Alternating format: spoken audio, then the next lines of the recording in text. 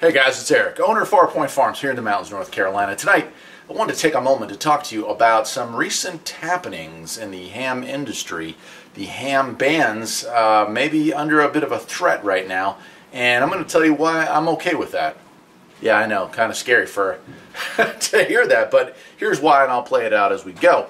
So recently, about 2 weeks ago, the FCC had some hearings, and it looks like perhaps the 2-meter ban, which is one of the more popular bans in ham radio, is going to be pulled out from underneath us.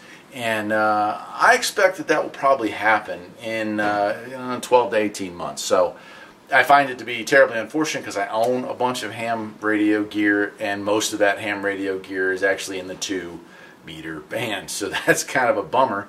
But anyway, here's what I think has to happen. If we're going to evolve as a community, if we're going to continue to operate, and it's not so much going to be about fighting to hold on to 2-meter or fighting to hold on to 10-meter or 12 or 6 or 40 or whatever your band is, whatever the one is that you just hold so dear.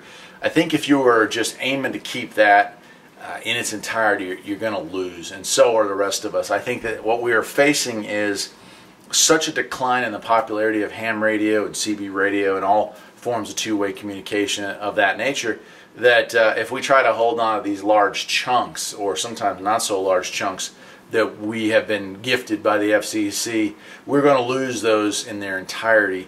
In fact, what I propose, what I think needs to happen here, is that we volunteer to give up some of these bands, maybe not in their entirety. Maybe we keep a little bit of 2-meter, and maybe we keep a little bit of 10, and maybe we keep a little 12, and maybe we keep a little 6, and maybe we keep a little, and on and on and on.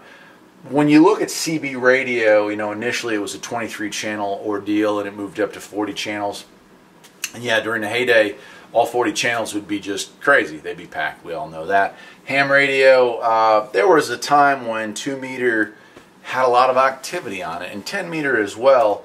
But can we be honest? I mean, I can roll through the dial, and I'm coming up with nothing on 2-meter here. If I don't use my directional antenna and point it at a repeater, I'm hardly going to hear a thing. And even when I point it at a repeater, it may go half a day before somebody keys up on a repeater. That's the real state of ham radio in 2020.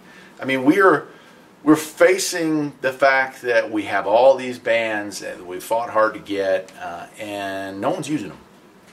So we can pretend that we need to have all of the 2-meter band or all of whatever meter band you want to play with, but the fact is we really don't. We could do with 25%. In some cases, we could probably do with 10% of the bandwidth allocation we have. Now, there are certain bands we might want to hold on to a larger portion of. For those of us who are playing around with slow scan TV, or wide bandwidth applications, if we're experimenting, well, then obviously we need a larger chunk for that. But we're not going to be able to save all of the ham band. And for those of you out here who are just going to fight to the bitter end on that subject, you're going to lose, man. You're going to lose. That's just sad reality. There are too many things in the wireless industry right now that need that bandwidth. 5G, whether you love it or hate it or don't have an opinion of it, it's coming, it's real, and it's going to take up a lot of bandwidth. And they need to move stuff around. Look at the television band right now, right? We had the switch to digital, which was all about squeezing the signals down into a smaller bandwidth so they could sell and allocate some of that to other stuff. They did that, but now look what quietly is happening right now. They're squeezing it again. We're losing almost all the VHF band. Now we're pushing more channels into the UHF, but we're going to be in that UHF low band where it's like channels 13 through I think 38, I think is where they're going to smush everybody into now. So if it's happening in television transponders where they're having to have different companies gang together and share a transponder so they can have those sub-channels packed in there, if they can do it, so can we. And just because the television stations were able to sell those spots doesn't mean that we're going to get the same luxury, because we're doing it for free. We're doing it for fun. But anyway, I don't want to ramble on endlessly, but I do want to get the conversation started. I know for a lot of you folks out there, this is going to be a tough conversation to have. A lot of time spent getting access to different parts of the spectrum, And now to hear that a loss has arrived or is coming is probably going to be difficult, to say the least. But if we can just formulate a plan of attack, as it's called, and try to maybe focus in on saving certain segments of those bands, I think we'll do a lot better in the long run. That's it for tonight. I am Eric, the owner of Farpoint Farms. Hope you enjoyed this video, and please feel free to comment below. I'm kind of curious to see where this takes us. I know there's going to be some heated arguments, but really, honestly, if we could just work together on this one, I think it'll be for the benefit of all of us. Till next time, take care.